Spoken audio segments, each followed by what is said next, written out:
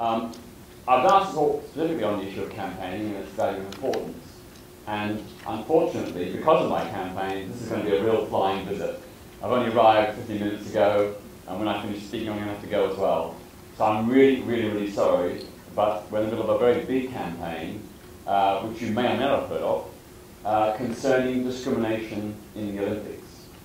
I'll digress from what I was planning to say a bit more about that, perhaps, to begin with. Many of you are aware that the Olympics are bound by the Olympic Charter.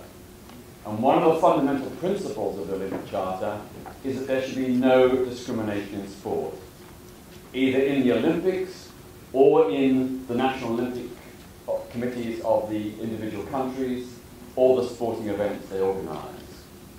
Yet, as we all know, there is massive, widespread discrimination in the Olympic movement, and there will be at the London 2012 Games. And I'll just talk about one example. There are several, but there's many different examples, but one example is, of course, discrimination against women. As you all know, it is the tradition of the IOC president, Jacques Rogge, to present the gold medal to the winner of the men's marathon, but not to the winner of the women's marathon. And we think that's outrageous.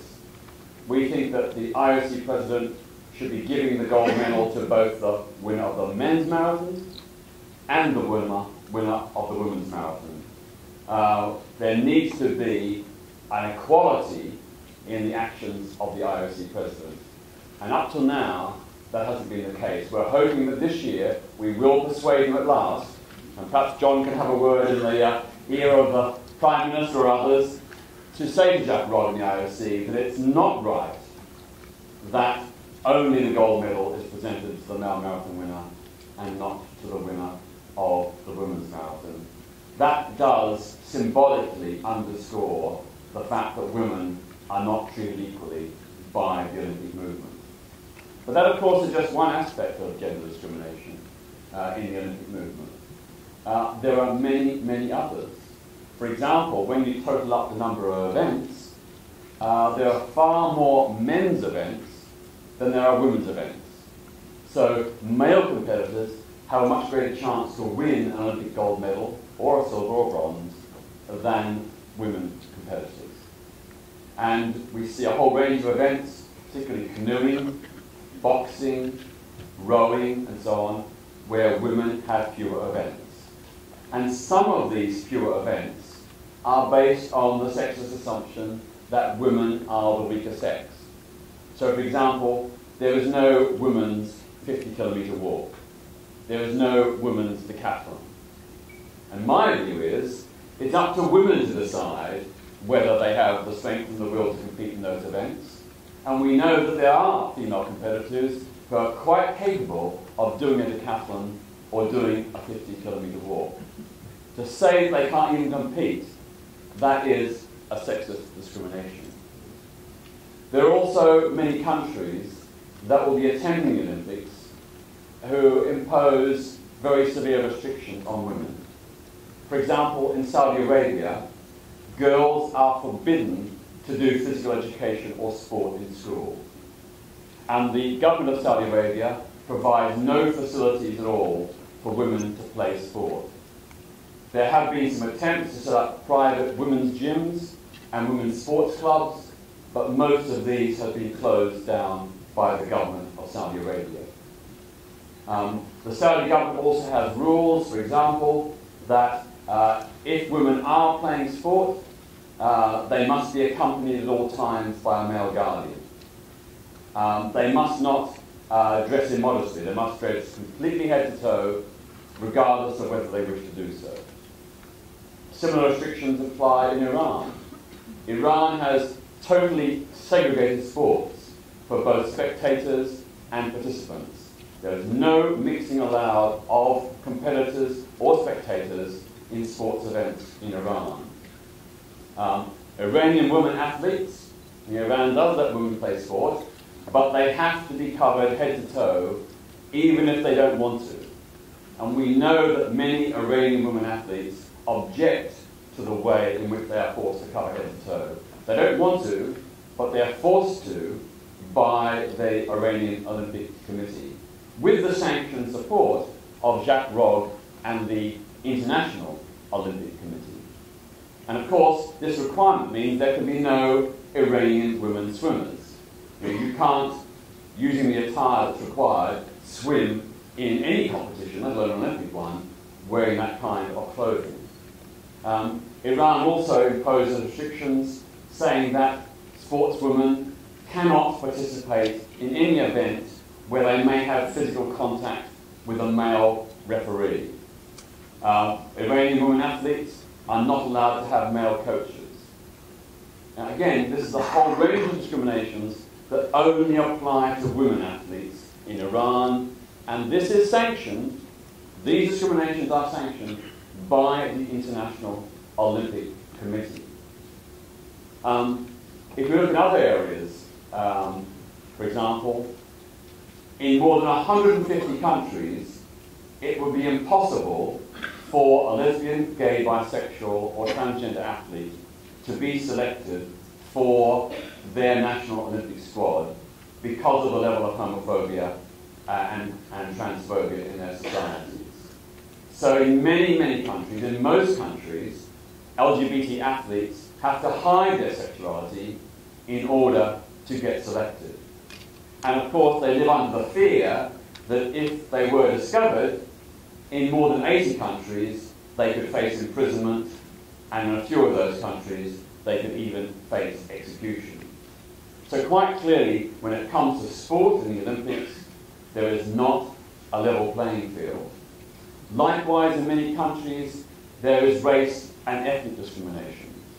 In many countries, ethnic minorities suffer discrimination, for example, in the provision of sports facilities or access to competition, because they are culturally and economically deprived, because they don't have the kinds of sports facilities that the majority of the population has, they can never develop their talents. That means that, again, for the selection for the National Olympic Committee squads, many ethnic minority peoples don't have a fair opportunity. In India, for example, the Dalit population, so-called untouchables, their social and economic marginalisation is so extreme that they could never ever, no matter what potential talent they may have, they could never ever almost find the opportunity for selection for India's Olympic squad. And until recently, the man who was going to carry the Indian flag in the opening ceremony tonight was a man who stood accused of the massacres of Sikhs in Kashmir in 1984. It's only because of a global protest that India has finally decided to remove that one from him, but has not said whether he'll be coming, and the British government has not said whether he'll be allowed into the country. In my view, that man, Jagdish Tatchell, should not be allowed into the country, given the very serious, grave evidence that points to his implication in the massacre of Sikhs in 1984. There are, of course, many other tyrants and torturers coming to these Olympics. You're going to have President Aliyev of Azerbaijan, whose regime is accused of torture, arrest and detention of journalists and opposition politicians.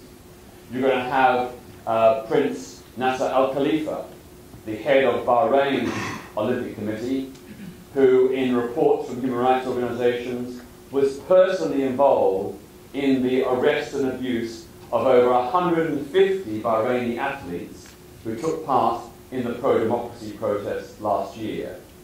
We've got evidence from those athletes and from Bahrain and European human rights groups which say that he personally was involved in torturing people, or abusing them at least, slapping them, kicking them, punching them, and so on. He, of course, denies the allegations, but the evidence is pretty shocking and pretty overwhelming.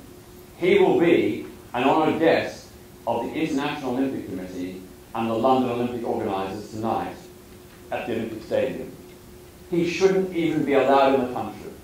He should not even be allowed to come into Britain, given these charges against him. I could go on through a whole list. Swaziland, Uzbekistan, Saudi Arabia. The list of tyrants and torturers coming to these games and being given honoured VIP status is absolutely wrong. It's not only against our humanitarian values, it's against the international agreed humanitarian values and standards, and of course against the Olympic Charter's humanitarian values. Because the Olympic Charter isn't just about sport. It is about human rights, it's about ethics, it's about morality, it's about protecting human rights. And sadly, that aspect of the Olympic Charter is often ignored and neglected. So that sort of explains the current campaign, or at least a bit of it. One thing we're doing is I've set up an online petition with Avaz. I think many of you know Avaz, the petition organisation. Petition to appeal to Jacques Rogge, the president of the International Olympic Committee, to present the gold medal to both the winner of the men's marathon and the winner of the women's marathon. It's a very easy, simple request, a very important, symbolic request. I know it's just a gesture, but gestures are sometimes important. Now, if we can persuade Jacques Rogge to give medals to both the marathon winners, that will help at least symbolically underscore the principle that male and female athletes should be equal, and that men and women in our society and the world over should get equal treatment. So please go to the Avaz website, find that petition, and sign it, and get your friends to sign it. We've got about just under 2 weeks to persuade the International Olympic Committee to change its mind. Now, having said all that, back to the substance of what I was going to talk about, which was why campaigning is important and how to make it happen. My own campaigns are inspired by people like Mahatma Gandhi, Sylvia Pankhurst, Martin Luther King, and to some extent Malcolm X. What I've done over the last 45 years is mould my methods on their direct action tactics, and of course invented a few of my own. But I've seen these people as iconic figures in human history who brought about huge fundamental changes for the benefit of humanity. So listen and learn. That was my first maxim when I decided to get involved in campaigning. To look at how others did it, to look at their methods, their tactics, their successes, their failures, and to adapt and develop accordingly. One thing about all those people I mentioned is that they were at first champions of very small, marginal, minority causes. Causes that were often quite unpopular. But, undeterred, they took on the establishment and eventually helped secure huge advances in human freedom and social justice. And likewise, with my own campaigns, many of the campaigns I've done over the last 4+ decades have been initially dismissed as marginal, often demonized, including, for example, my advocacy in the 1960s of Aboriginal land rights in my homeland of Australia, my opposition to Australia's involvement in the Vietnam War and the death penalty which existed in my hometown of Melbourne, my advocacy for the right of the Palestinian people to have a homeland, and of course my early campaigning for women's and gay liberation. All these causes, when I began them in the 1960s, were deeply unpopular and marginal. Yet over time, gradually, slowly, surely, I, with many others, working together, managed to help change public opinion and consciousness. And I think that my experience of decades of activism has led me to conclude that sometimes you do get quick results. And let's hope we get a quick result with Jacques Rogge and the IOC in the next couple of weeks. But sometimes it takes longer. And I think if you're going to be doing campaigns, you've got to be prepared for a good deal of perseverance, determination, and patience. You need sometimes to be in it for the long haul. Do not expect instant, overnight results. In 1969, when I first began campaigning for LGBT freedom, I calculated it would take about 50 years to win legal equality. Not to change hearts and minds and change everything, but just to win formal legal equality would probably take about 50 years.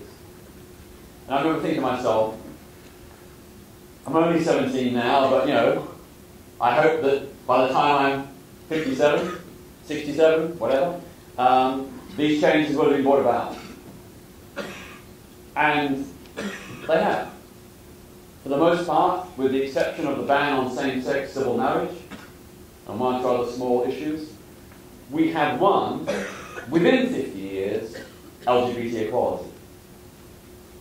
Now, I'm not saying that all of you have to have a 50-year timeline, but sometimes to have that long-term vision is what you need to see you through the ups and downs of campaigns. Because you're always going to have setbacks. That's part of the course. Take them in your stride. Don't be deterred. Keep your eyes fixed on the long-term goal. Keep that vision in your mind. Keep that determination, that passion alive. I think if you want to have a campaign, the starting point is, of course, to have a vision about what you want to change, and then to understand why it needs to change, who needs to be persuaded to change, and how to make that change happen. In other words, set your goals and plan to make it happen. A successful organisation with a successful campaign needs a plan. You need to have a plan and to set out where you're going and how you're going to get there. Enlist allies. You know, try to isolate the opponents of change by building coalitions. You know, a broad base of support makes it much easier to affect change. I think in our own recent history of the campaigns for Scottish and Welsh devolution, you know, initially those were small, fringe, marginal campaigns. But the people behind them built coalitions across political parties, across social movements, across communities, and gradually the majority view was that Scottish and Welsh devolution was a good thing. Likewise with the campaign against apartheid, both in South Africa and around the world. It was all based upon alliances and coalitions, involving masses of people, students, trade unions, political parties, churches, mosques, synagogues, temples, bringing together a vast number of people, all agreed that apartheid must go. That's what gave the movement its impetus, its energy, and of course ultimately its success. If you espouse change that seems at the moment unpopular or is not on the political radar, be inventive and imaginative. Think about ways in which you can excite people, get people to notice what you're doing. Think about, and this is controversial, think about adapting the tactics of guerrilla warfare, but apply them non-violently. Guerrilla methods have traditionally been the way in which the weak have been able to defeat the powerful. As, for example, in the case of little tiny impoverished Vietnam vanquishing the mightiest military superpower in history, the United States. A classic example of how guerrilla tactics can work. Now what I'm saying is, apply those same principles non-violently to whatever your campaign is that you feel strongly about. I can remember, for example, in London, never mind the rest of the country, in London until 1990, you could be arrested if you were a same-sex couple and you kissed or cuddled in the street. That was regarded as public indecency. And people were arrested. Same-sex couples were arrested for merely kissing and cuddling in the street, as any heterosexual couple would quite normally and naturally do. We tried for years to negotiate with the Metropolitan Police to change that policy. They wouldn't listen. They just carried on. They did talk to us. They gave us tea and sandwiches. They smiled. They shook our hands, but then went away and ordered more arrests. So we hit on the idea of a way of challenging them. So we announced when I say we, this is the LGBT Direct Action Group Outrage, we announced that we were going to hold a mass kiss-in Piccadilly Circus, and we were challenging the police.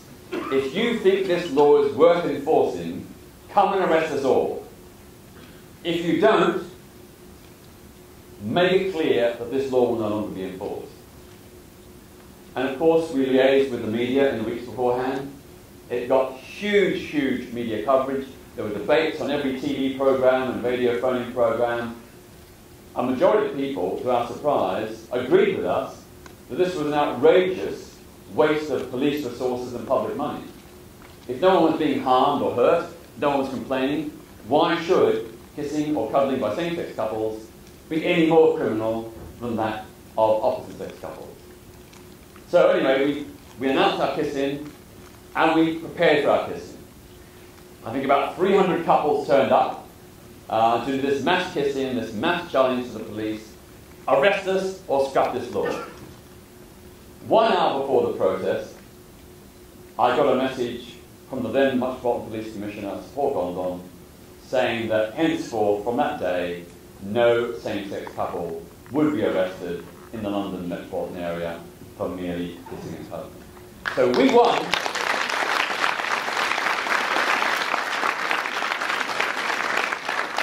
We won even before we began.